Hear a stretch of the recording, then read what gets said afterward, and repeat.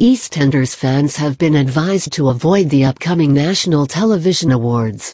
According to viewers, the BBC soap cannot compete with its rival Emmerdale, particularly after tonight's jaw-dropping horror crash. This evening, several characters on the ITV show were in a devastating multi-car pile-up on the motorway, which will kill off at least one character in tomorrow night's episode.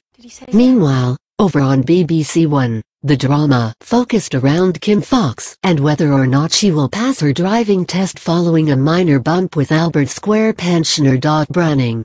Those tuning into the soaps at home couldn't help but compare them on Twitter. One wrote, "To all EastEnders stars, stay at home for this year's TV awards, Emmerdale will be sweeping the board. #Emmerdale."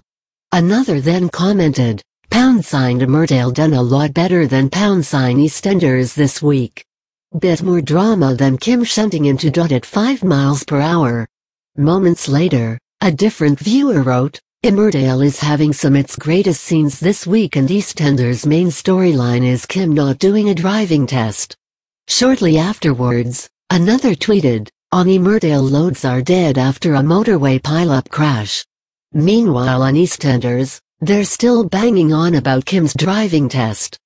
#ZZZ. Emmerdale returns to ITV tomorrow at 7 p.m. EastEnders returns to BBC One tomorrow at 8 p.m.